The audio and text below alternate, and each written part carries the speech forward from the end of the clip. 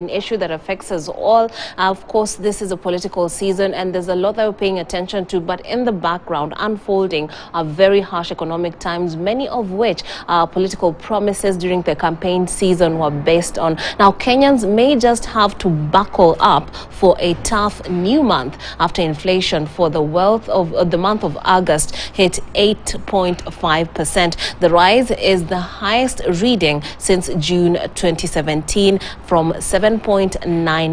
Now, according to the Kenya Bureau of Statistics, the main upward pressure arose from the prices of food and non-beverages. And as KTN's Purity Mseo reports, the steady rise in inflation is forcing many families, especially in informal settlements, to cut down on what they eat.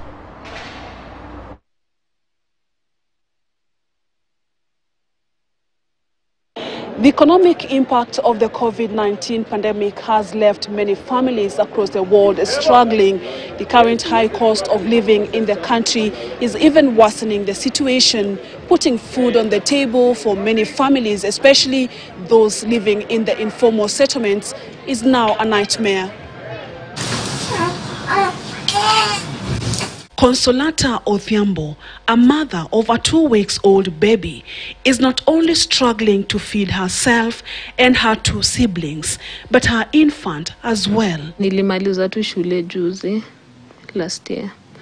Sini wenye tulifanya this year mwezi wa 3. So changamoto ni pia sahi sina job pia. Na pia ingefaa pia niende nisome. Sasa hii imebidi sasa siko pia home, niko hapa hivi, imebidi nikuje kwa mwenye alinipea mimba nikae hapa. Juu sasa sina venye nikikaa huko kwa nyumba sina venye nitajisaidia. The 20-year-old mother of 1 says that the 1 meal she takes a day is not able to make her produce enough milk for her son. Hata nikimweka ya nyonye itoki ama inatoka tu kidogo, sasa naenda tu kulialia tu kila saa. Nashinda tu nimembeba tu juu ya kulialia. Pampers pia ni challenge. Juu sahi tena venye weather iko hivi, alafu venye mtoto ni mdogo pia akikojoa tu inataka umtoe.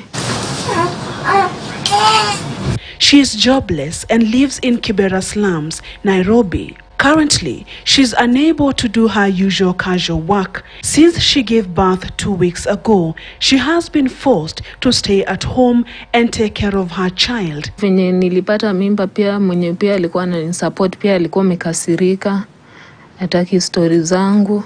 Sasa ikabidi nikuje hapa juu pia singeitisha, nataka vitu za mtoto na niko huko. For her, life is just getting harder, and this has further been worsened by the soaring food prices, with a 2-kilogram packet of maize flour now retailing at 200 Kenyan shillings. Tom Bewa, still a resident of Kibera, says he's unable to feed his family. He's a boda rider, and with the cost of living rising in the country, he has noticed a drop in customers. Yaga ukipata pesa mingi kabisa umepata 500. Na hiyo 500 tayari umeshatoa 200 ya petroli.